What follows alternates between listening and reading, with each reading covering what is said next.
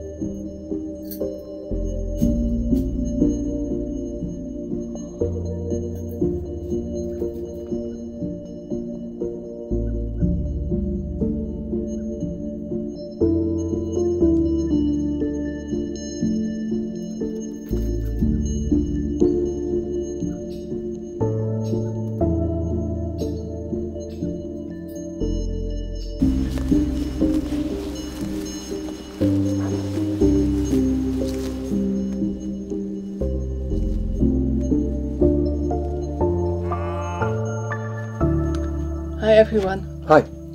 Here we are again.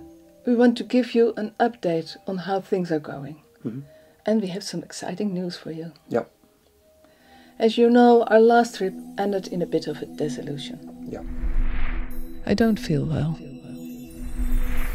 The new life, not having work anymore, not being able to meet with friends,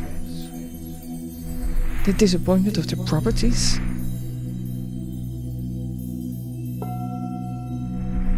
I have a non-functioning thyroid, which makes life extremely difficult. But I'm holding up against all odds.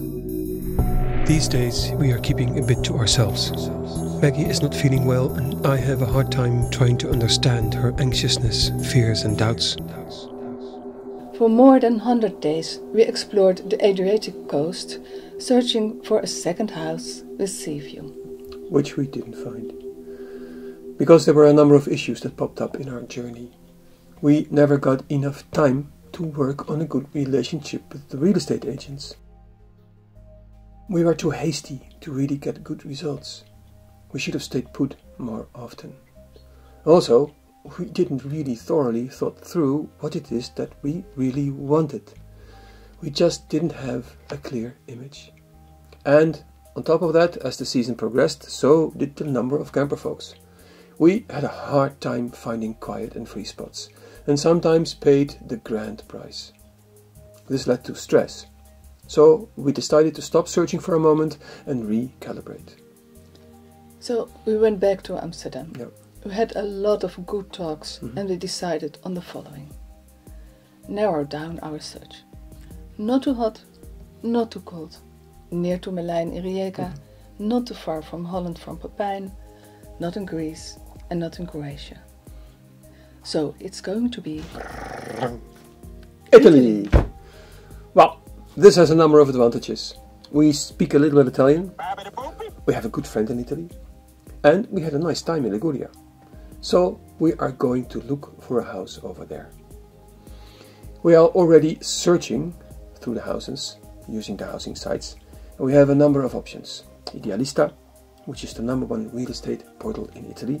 There is Green Acres. Green Acres, it's the best portal for second houses in Europe. There's Gateway, and that's nice because it allows you to search specifically for farmhouses and unusual properties. There is Casa.it and Immobiliari.it.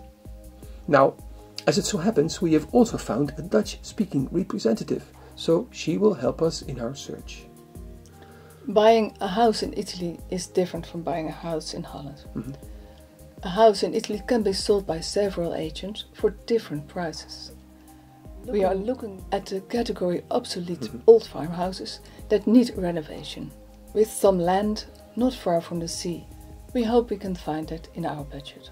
Yeah, probably we will be able to find it in our budget. So, beginning September, we will schedule appointments with the agents. We are making a list of all the houses we want to look at, and we are preparing a mind map for us and for you that will keep track of our proceedings. We will pin all the possible houses on the new map. with push pins and checklists and mood maps and all the things that we like. And basically anything that pops up and we want to remember. In September we will begin our second trip. We will of course film everything, and our new season will start probably September 4th. Yep. Till then. Bye. Bye.